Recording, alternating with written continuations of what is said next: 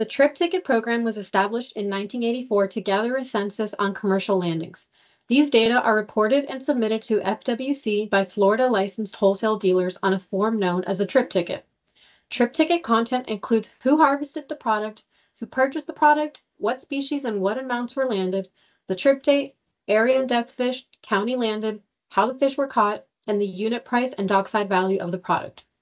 This important information helps provide sustainable marine fisheries management and supports the commercial fishing industry as it is used to assess the condition of fishery stocks, evaluate and establish regulations, validate an individual's qualification for commercial fishing licenses and endorsements, inform federal quota allocations, and request federal fisheries disaster funding.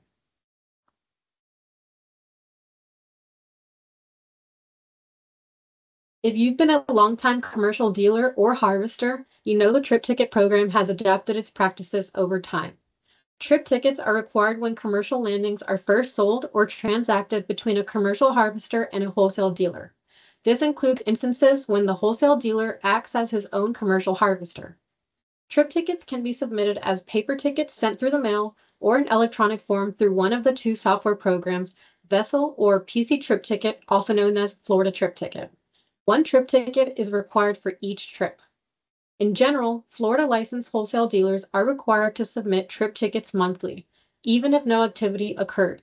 However, there are some exceptions. Trip tickets are due on the 10th business day of the following month during which products were harvested. And just to clarify, the reporting requirements are different for dealers purchasing federally managed species like reef fish and HMS species. All transactions occurring in Florida must be reported to the trip ticket program, including product that was harvested out of state.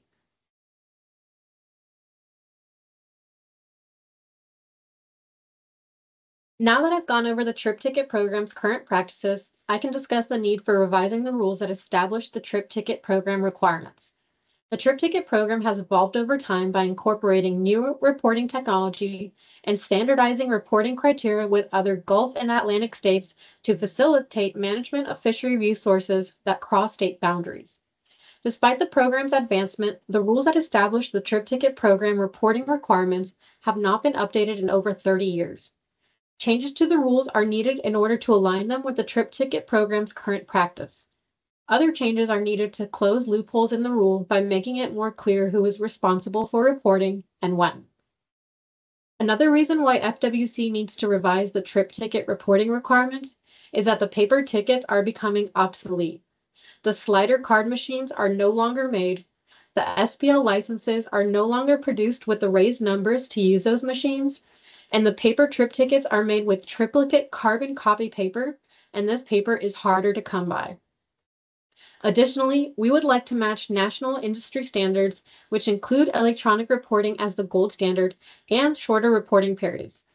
The shorter reporter periods increase the timeliness and accuracy of the commercial data. Electronic reporting is especially efficient for inputting multiple landings, and once the ticket is submitted, the information is received by the trip ticket office instantaneously. Electronic submission minimizes error, which increases the accuracy of the data. So how does this help you? The sooner we have the data, the faster we can meet federal requirements for data submissions to qualify for federal funding after a disaster, like a hurricane. This means we can reduce the time it takes to prove a fisheries qualification for disaster assistance. Increasing timeliness and accuracy will also allow scientists and managers to have the most recent information on hand when evaluating fishery performance.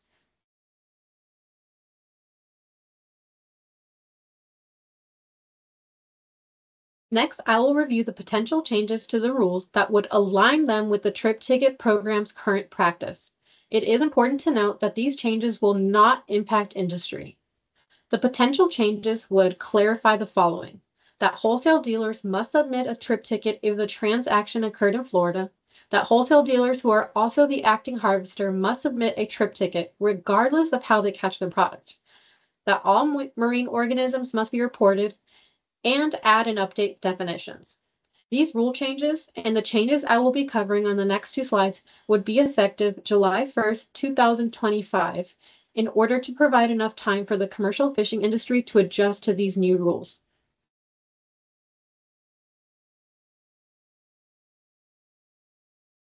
This slide lays out the potential rule changes that would improve the trip ticket program's current practices and therefore would affect industry. The rule changes would require Florida licensed wholesale dealers to submit a trip ticket for every reporting period, regardless of what they indicate in the dealer questionnaire. This rule change would make it so that every wholesale dealer is responsible for reporting themselves, even if the trip ticket is a negative report. One of the benefits to using electronic reporting is that a user can submit negative reports ahead of time relatively quickly. The rule changes would require all trip tickets be submitted electronically through vessel application. FWC must fully transition to electronic trip ticket reporting because the paper trip tickets are becoming obsolete. Out of the electronic reporting options, Florida trip ticket software will retire soon, making vessel the only reporting option. The effective date will ensure that wholesale dealers who are not using vessel can make the switch. Additionally, recently uploaded vessel training videos on the FWC website would assist the wholesale dealers in making the transition. Another change would be to establish a weekly reporting period and set the submission deadline to 3 days after the reporting period. This change would match the national industry standard and increase the timeliness of data. The last change would require commercial harvesters that harvest commercial quantities or by commercial methods to report to FWC if they donate their product to charity, retain their catch for personal use, or cannot find a buyer. Just a reminder that a commercial harvester cannot sell their catch to consumer without the proper licenses. One option for the commercial harvester to report would be to purchase a wholesale dealer license and then report through the trip ticket. However, staff do understand that this would not always be a desirable choice, and therefore we are working on ways to provide an alternative reporting channel such as an online form. This requirement would improve the accuracy of the data by better documenting all landings, not just those that are purchased. Staff plan on proposing to the Commission that the rule changes go into effect on July 1st of next year, 2025, to allow time to do outreach and work with the commercial harvesters and wholesale dealers that the rule changes would affect. This last slide on the potential rule changes lists some of the non-substantive changes to the rules. This includes reorganizing the rule, removing unnecessary language, simplifying sections, and moving the rule chapter with the other marine fisheries rules. These changes are being made to make the rule easier to understand and will not impact industry.